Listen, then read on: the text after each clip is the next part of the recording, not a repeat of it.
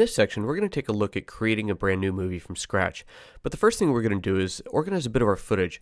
You'll notice down here that I have a folder or an event called Kids and Parents Visit. And if I look inside of here, I have a couple different things going on. A little bit of one of the kids at breakfast, and then this whole section of painting some furniture and building up a new bedroom, and then followed by some more clips of the kids eating ice cream. These really are a couple different events here. So what I want to do is create a new event and move some of this other footage into it. To create a new event, go to the File menu and simply choose New Event.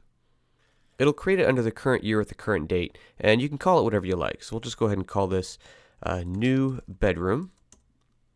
And now if I go back to the event that has the footage that I want to grab, I can go ahead and start adding in the clips that I want.